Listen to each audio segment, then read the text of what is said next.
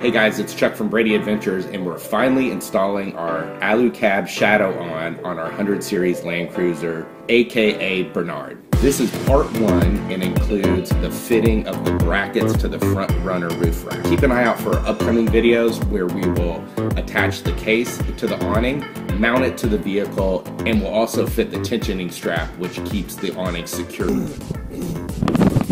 What's up guys, this is Chuck from Brady Adventures. And I have some serious allergies going down, but I'm getting ready to make this Alu-Cab Shadow Awn installation happen. I have been figuring out where all these brackets line up, exactly how this is going to work, and cussing the fact that Alu-Cab does not come with instructions.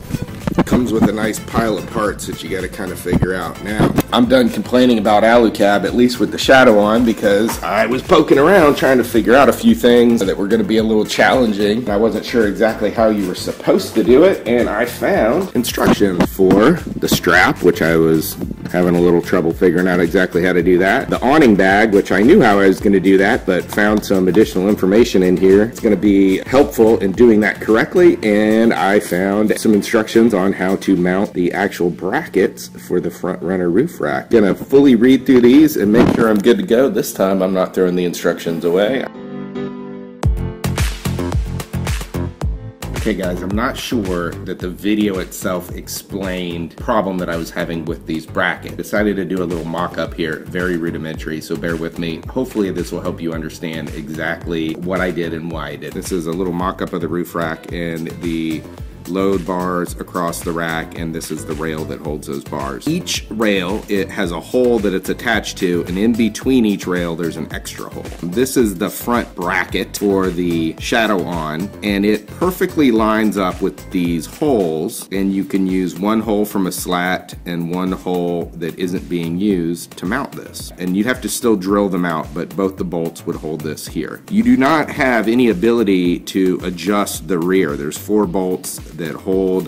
This is the awning, main awning bracket, and these 4 bolts hold it to the back. When you line that up, at least on mine, the factory holes where this bracket will mount to didn't line up right. So when I used the hole where the slat was and the next hole down, this bracket lined up just 3/8 of an inch or so away from the factory holes. And I wasn't really comfortable drilling holes so close to these, as I realized it would just fit in between 2 rails. And then I actually was able to drill some holes in the frame of the awning itself, and they were well away, a little bit more than an inch away from any of the factory holes. For this front bracket right here, you're going to go through 2 long bolts.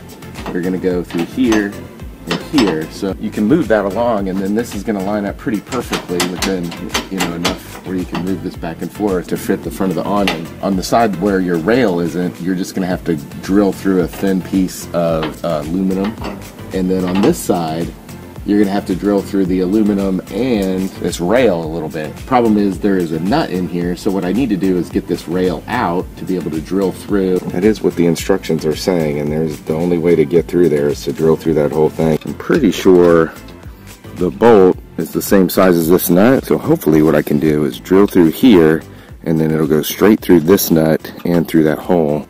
So I'm going to use these 2 holes. Back is a little bit different. We're going to have 2 bolts going into here with just the nut up in here and not actually going all the way through. We've got this one that's just going to use the rail here to tighten that down, and then these 2 in the back are going to go all the way through for these long bolts. I'm going to double check the length of this. So I measured from here to where I actually want to mount the front bracket. Alright, so if we make this as short as possible. And they're still doing the same back? Yeah, back holes, 13/67 and 13/16. Try this one more time. Our first measurements we didn't quite do right, so thank goodness I came back and measured again. The way that they tell you to do it, where you use one of these on the rail, I guess it's just sort of an approximate, and maybe they expect you to drill through the rail at a different spot, but there's already holes in here, and it would seem that you'd be able to mount right up to those. Depending on how I move things around, I could get it in between 1/4 of an inch and 3/8 off. The back hole in here? Yep. Okay, the middle? Yeah, so that's 67 and 5/8. That doesn't, that's not what I had before. I don't know why we're so different here. I was a little worried about drilling the holes so close to the other hole. So what I've decided to do is put this directly in between these rails, and the holes that I drill should just fit inside of here, and then the hole will be offset and it'll give me a little more than an inch away from the other hole. So I'll have to drill another set of holes in the awning frame. I'm gonna go ahead and get this drilled and mounted, and then I'm gonna drill and mount the back bracket. I'll get exact measurements, and then we will transfer those down to the awning and drill the holes in the awning frame.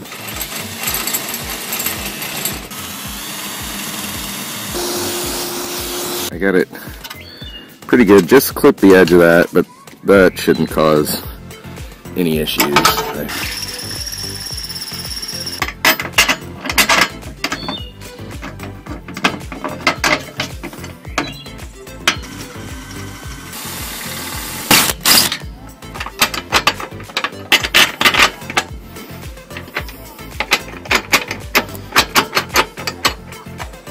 Okay, this is gonna work.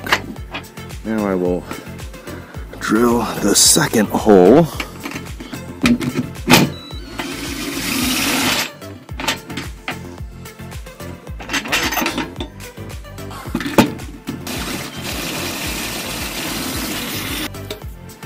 Okay, that went okay. I don't like what I did here. I definitely took some off there. I think that's probably okay. At least I got that hole mid. So let's see.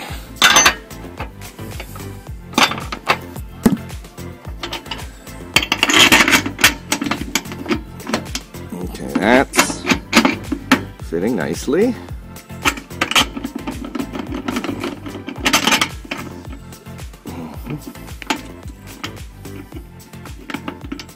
A bit more before I... What was that? Should have probably rolled up all these windows too. Ah, can you hand me that, please?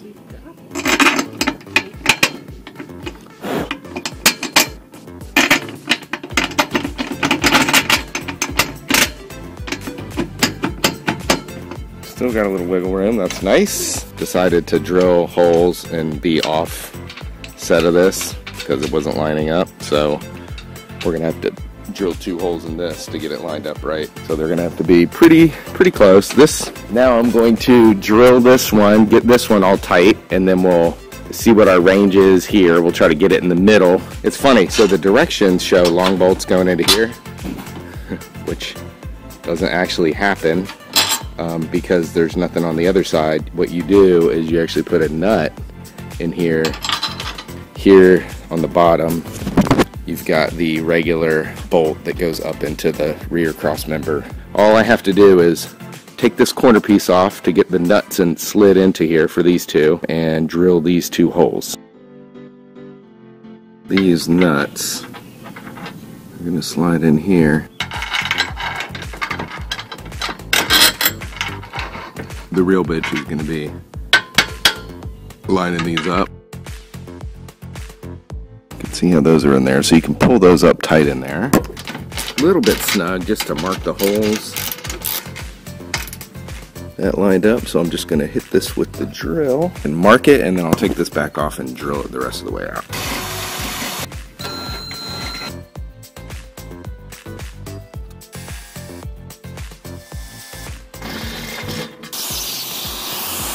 Really tight, but we're good.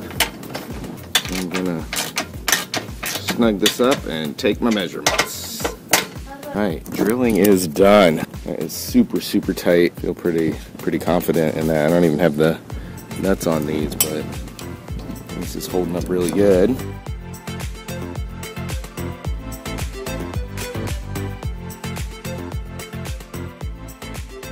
I'm going to tighten this guy down, and I'm going to try to hit him right in the middle of my wiggle room here, so that way I'll have a little play back and forth if I'm off by anything. On to drilling the frame of the awning down here. Alright, you want to take some real accurate measurements with me.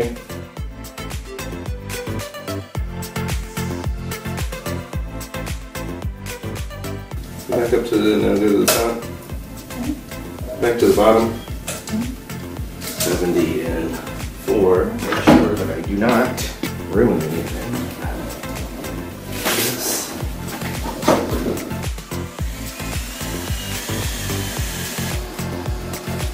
Please give us a thumbs up if you enjoyed the video. Leave us any questions you have in the comments below, and keep an eye out for those upcoming videos. Thanks for watching Brady Adventures.